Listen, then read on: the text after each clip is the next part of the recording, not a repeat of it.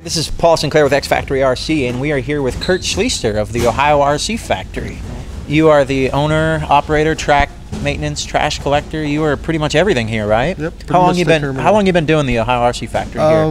This July will be our 6th year. 6th year? Yeah. Start of the 6th? Yes. Yeah, it'll be the start of our 6th. Yeah, so this is our 5th winter Midwest here. Something I want to commend you on personally. This is not X Factory or anything else, but like every time I feel like I come here, you've improved something. And it has been just tremendous to see over those 6 years, you know, just how well you've transformed this place from putting in the outdoor track to redoing the lights and the paint. It has truly become one of the best places to race here in the Midwest. So I thank you. I'm just an ex-racer from here in Ohio and just always wanted to have a great place and just like putting the effort forward and like seeing the smiles on people's faces when they see the improvement and just like doing it. I like the fun of it. So. Cool, cool. We were talking before the video, actually, about how as you've gotten older, you've gotten a little less competitive, but you've turned more of your focus to the track. Can you tell me a little bit about that? Yeah, it's just, you know, I'm 48 now. I've lost a little bit of my edge. He says that he's 4th in the stock resort right now, folks. Yeah, I'm still very competitive. Right. Okay. We all are. Yeah, I get to practice a lot. It is my home track. I know what tires to run when. Right. So it's a little bit different, but it's just my competition, my traveling. I don't get out as much. It's more driven towards the track. I try to compete with myself, you know, other tracks coming around just to make the place better and better and just improve. Wonderful. Yeah, it creates a better racing for everybody. This year our big focus has been race program. And I'm just trying to run the best, fastest race program and get people in and out of here. And it seems to, entries have come up. They like it. Right, right. Really, you know, that's, I think, the #1 complaint, you know, from track to track to track is not the track or the tires or the layout or anything. It's why is it taking so long, right? And yeah, if you can move people in a timely manner, that pays off. Yeah, we've put a number on our club races to this. If we go over that, we change the program. And, and that's that. There's no question. So. Awesome. So tell me about the dirt we got here. The dirt is something that was just at my parents' home in a field behind the house, or it used to be a creek bottom that was woods. So is it clay or topsoil, or it's like peat moss?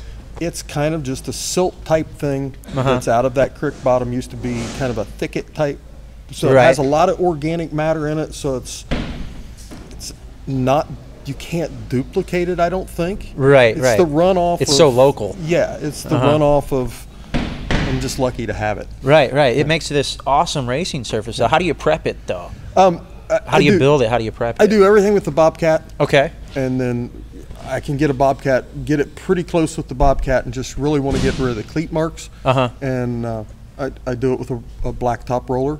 Okay. I like my surface to be very, very hard so that it doesn't give, because we run A scales and a lot of cars through here for weekly practice and things, so it just doesn't change. Yeah, we were looking at the lap totals just from practice at this CRCRC MidWinter. It's incredible.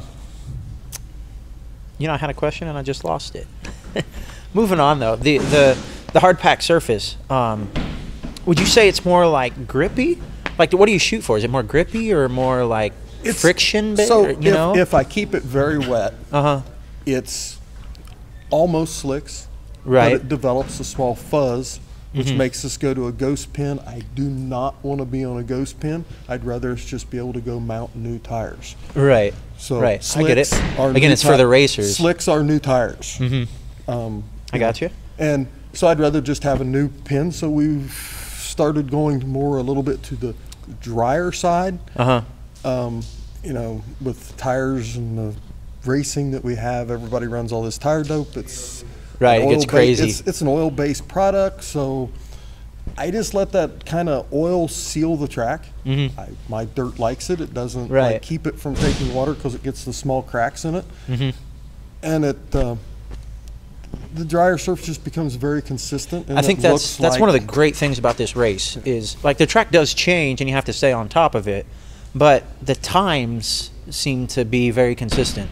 You know, race 1 to race 35, like, it doesn't matter where you are, you know, and I'm competing against 9 other heats at two-wheel mod. I've never heard a single complaint about, like, oh, he had a better track than I did.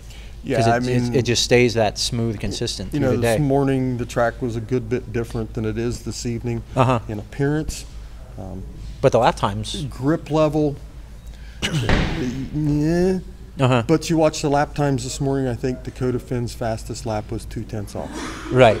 So you come in on a wetter track, a little bit greasy. We have a little drippy thing from some condensation and stuff. So I'm mopping, but the track still takes it and is able to turn about the same time. So tell me, we noticed this during the track walk, and I've noticed this from racing here a couple of years. You've been doing these little, what are those? Spade marks, dash marks, the sunburst pattern. Whatever. Where'd you come up with that idea? It's I don't know. It's the cracking. So like the corners that have the most amount of cracks have the least amount of dust. Right. That's kind of what you noticed. Yeah. Right. So that gives, like, apparently the dust has somewhere to go. Okay. So I just started taking some of the heavier dusty corners a weekend and made these hash marks. Just from the apex out. Yeah, and it gave somewhere for the dust to go. Those corners, it took us a longer period of time before we had to blow them off. And when you did blow them off, you could watch the dust come up, fly out of they were the basically hash filled mark. in. Right. So.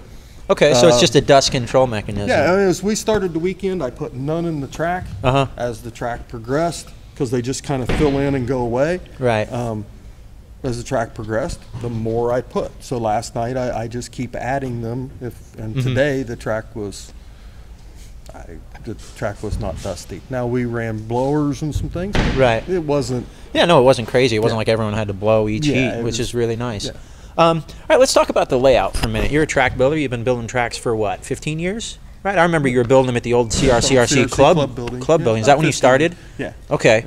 What's your favorite feature, or as you've watched people run on this track, what's your favorite part or section of the track? You know, what are you enjoying watching the most? I mean, probably for me to drive, and what I seem to like to watch the most is coming around, hitting that triple, the height off of that triple, and the landing clearance. And the it seems to be the perfect length. Yeah, this little speed burst they get off the backside of it. And then the roller off camber doodad.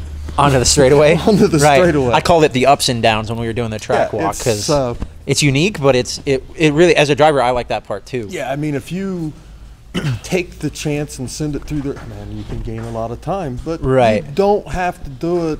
And you can roll through there and be just fine, or you can scrub all the speed and get all crazy, and you might wreck, but you might save 2/10. But you gain a lot of time. Right. What's the most unexpected feature as you've watched people this weekend? We have a huge tabletop. The tabletop's 22 feet. And it's got a little bit of a bad face. We talked in the track walk about that kind of crown in the center. I knew that was going to scrub a little bit of speed. It's just a tabletop. It's not like some double it's a tabletop. Right. So the bad takeoff was not meant, but didn't bother me so bad, because we have the two rollers. Which are very much rollers. Look like rollers. So it was going to help them go through there and keep that time, but man, it's when the first car cleared that double, what did you think? Crap. Because not what you were intending? The issue, because we are coming basically at the straightaway, cars tumble, end up on the straightaway. Now it's you're in the bad situation. Total chaos. So we've double tubed this section of the track. It was much more controlled today, the first day of qualifying. A whole lot. Yeah. Some of the four wheels get out of control. Right. Some guys don't. Anything else you want to talk about, Curt? I appreciate you taking the time to talk to us. You have this interesting tool in your hand. Yeah, as we this talked is your favorite about tool? This is my favorite tool. I use it for everything.